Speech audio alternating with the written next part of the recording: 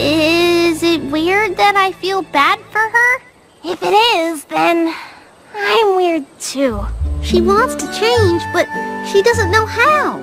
Seems like she could use a friend or two to help her figure it out.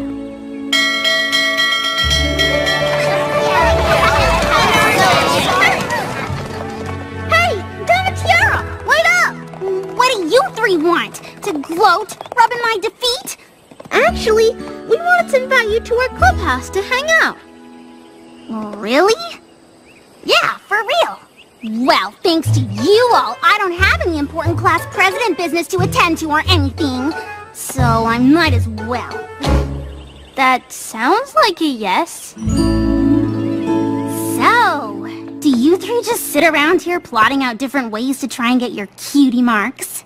Actually, yeah. You three are really lucky.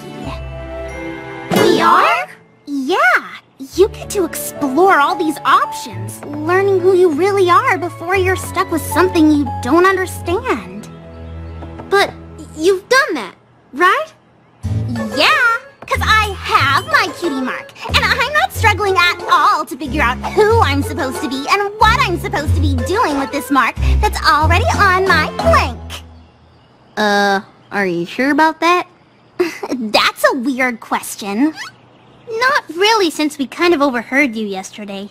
Were you trying to get your cutie mark in spying? Is that on your little chart? No, we were just worried about you when you lost the election, and then you lost your friend, and then your mom yelled at you. We know you want to change, and we think we can... Help! Cutie mark Crusaders! I was at the school board meeting and they didn't approve my request for the new playground equipment. Why not? There's no money in the budget!